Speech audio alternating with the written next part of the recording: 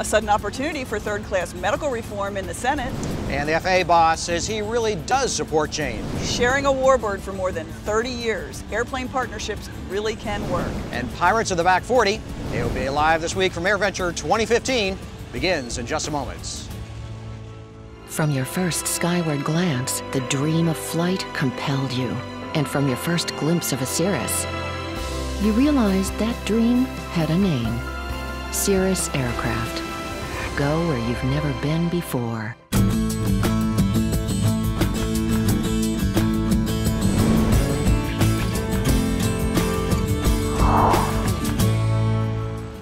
Hello everyone, and welcome to the second show of our special coverage from AirVenture in Oshkosh. I'm Melissa Rudinger. And I'm Tom Haynes. Some big news on third-class medical reform.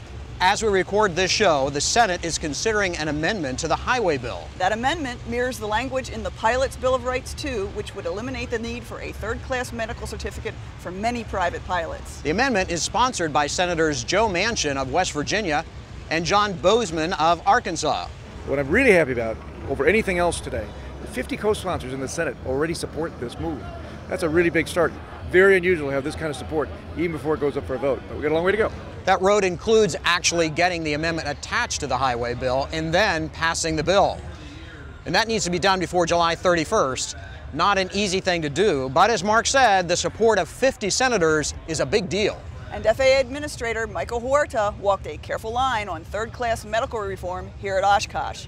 The FAA supports some form of reform. They sent proposed changes to the medical rules up the chain of command to the Department of Transportation, and there the rules have languished.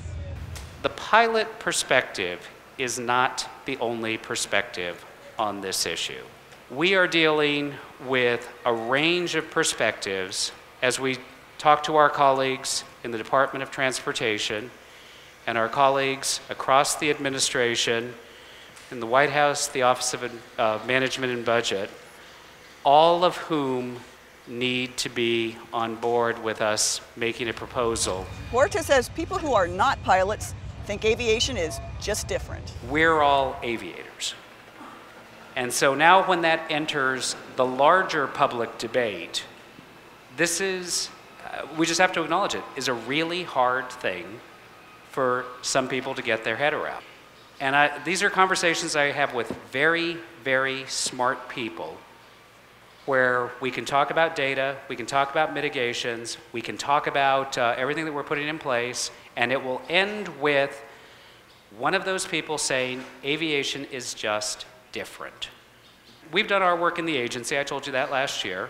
We've been in an extensive series of discussions with our colleagues across the administration for a year now, as we have been sharing data, sharing information, and having discussions. And at the same time, though, as I said in my remarks, we are engaged in discussions with Congress as well. As we look at this, this larger question of this is a public policy issue, I think there are a lot of people that are struggling with it. But it is something, that we continue to try to educate people, that we're working very diligently on. And I think that the GA community should do the same. And of course, we at AOPA are, and you should too. Let your senators know that you support their support of third-class medical reform. AOPA President Mark Baker now has a new namesake. Embry-Riddle Aeronautical University named a 172 trainer after him. The university is naming several airplanes after aviation leaders as part of its Name a Plane initiative. The program helps raise money for scholarships and financial aid. There will be a Mark Baker 172 at each Embry-Riddle campus. And one aircraft that's already famous. There are some 10,000 airplanes at AirVenture this year. One of them may be familiar to you. AOPA sweepstakes winner Steve Logren brought his daughters to AirVenture in the AOPA sweepstakes Debonair. I love the airplane and love its handling characteristics. I can fly around with the family just fine. We can load it up to gross and we've got plenty of room and space. Steve has already taken the Debonair cross country and is continuing work on his instrument rating. And it's really great to see him using the airplane that way. The family seems to really enjoy it. Yeah, we put a lot of work and love into those airplanes, and it's nice to see somebody really appreciate it. Right, and that was a really special one too. A lot of people talk about forming a club or a partnership to share costs on an airplane, but some people struggle to make it work. Well, not the two gentlemen you're about to meet. These guys have shared their warbird and the expenses and the resulting adventures for more than 3 decades. Our Paul Moses talked to them about how they've done it. Right at 10, Russ. Oshkosh 2015 is really just the latest in a long list of adventures for Ohioans Orland Wickman and Russ Borselman. Automatic run-up when you set your brakes, pass the thumbs up the line. They and their wingmen and women have been practicing for days and are being briefed for formation flight during the warbird portion of the air show. Russ and Orland met at the local airport. Then, not long after, they bought their T-34, the foundation of a friendship that has lasted more than 3 decades. How? There are people that aren't married that long. Well, we've been very fortunate. You know, 30-some years, and we've never had a mean word between us. We agree on what needs to be done as far as maintenance, and it just works. The one thing is a common interest. You can't have one person that wants to fly 2 hours a year and the next guy wants to fly 400 hours a year. Most pilots, and I'm no exception, have people that inspire them, gave them sort of a love for aviation. And, well, in this case, I've been pretty familiar with Russ and Orland's story for years. You see, Orland's my father-in-law. Obviously, a sense of humor helps. You guess what it costs you to own it and operate it, annually, ballpark? We don't really keep track of that. Might be scary. Whenever it's time to pay a bill, we just dig in our pockets and pay it, because if we really thought about it, we'd probably sell it. No, we wouldn't. You're not agreeing. No, that's the first time. He wouldn't sell it either. We'd have a great time. We would continue to have a great time. And we're both fortunate to have spouses that are understanding. So, be it sharing costs or the cockpit, like formation flying, communication is key. Just when we get ready to take off, my comment to Orland and Orland to me is, don't let me screw up, so it's and that's, it may sound flippant, but we're dead serious. It's a serious thing to be doing, period. They're just plain partners. Paul Moses, AOPA Live. Orland and Russ are both longtime AOPA members. Each year they fly the show here at AirVenture and they pick up a commemorative mug. Paul says they display them in the hangar they share back in Ohio. Coming up after the break, good news and bad news for Piper. And Party Like a Pirate on the back 40. AOPA Live from AirVenture continues in a moment. It's been called the most sophisticated single-engine airplane ever, but to the people whose loved ones are alive today, it's called a lifesaver.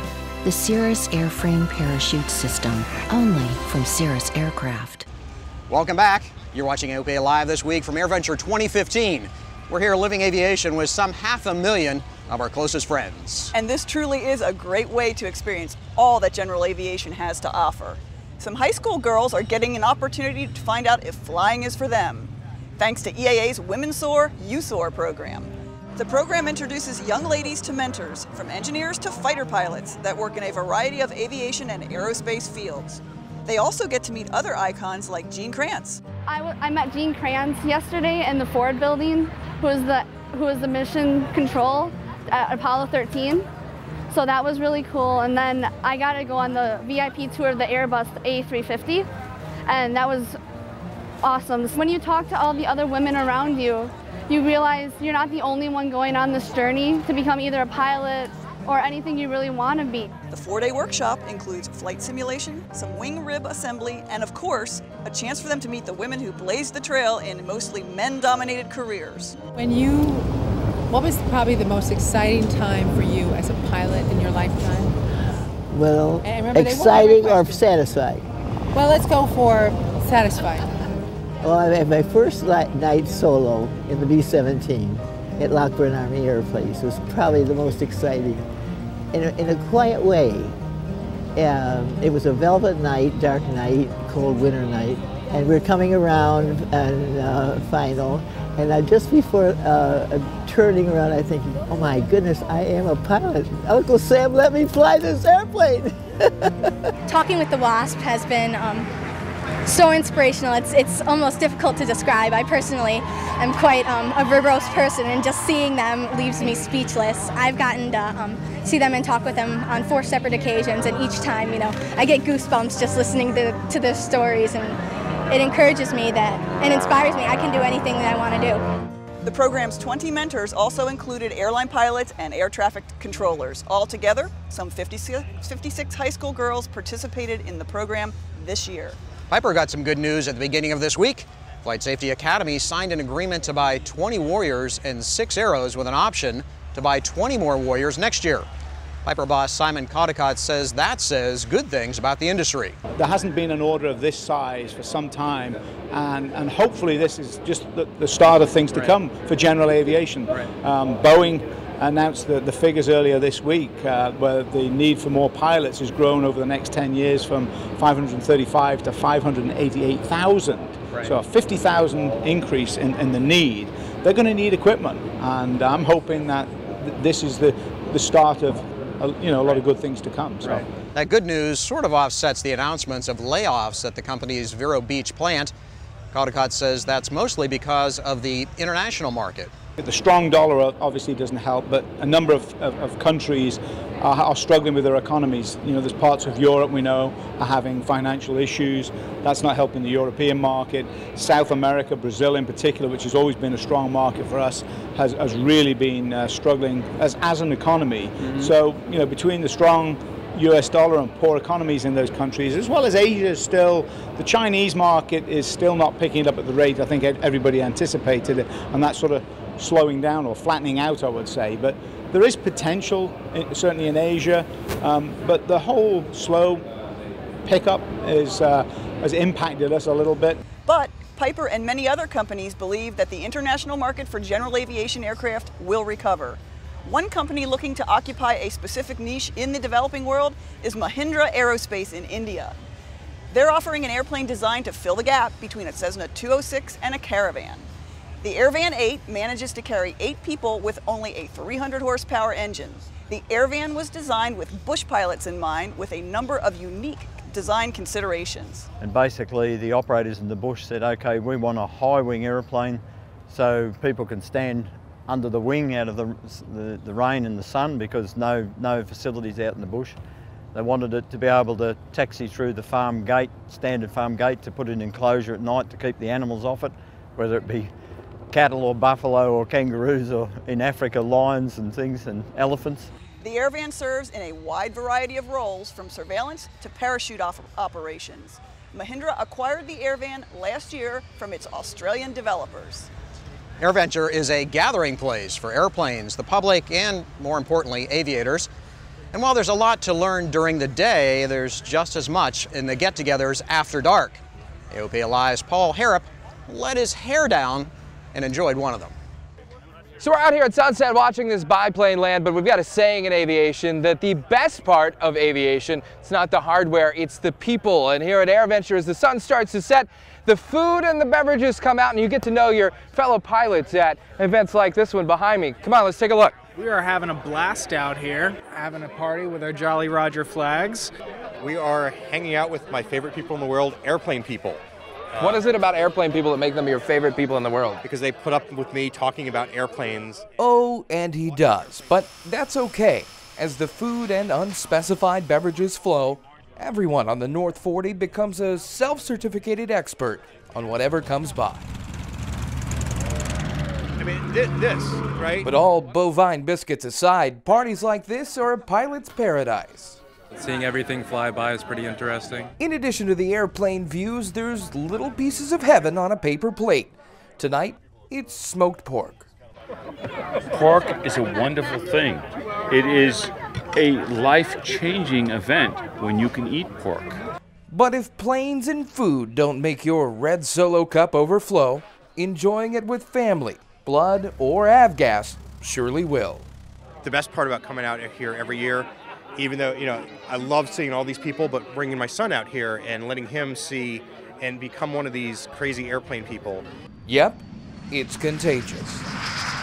On the North 40, Paul Harrop, AOPA Live. Thanks, Paul. Aviation is just one big extended family after all. And that does it for our second show from AirVenture 2015. Earlier, we mentioned how many airplanes and people attend this event every year. And EAA and the volunteers do a fantastic job taking care of everything. But all those folks do put a strain on the infrastructure, and that has hit us right in the internet. So we apologize that our shows have been slow to post. We'll have another show soon from AirVenture. We hope you'll join us. Till then, I'm Tom Haynes. And I'm Melissa Rudinger. Thanks for watching.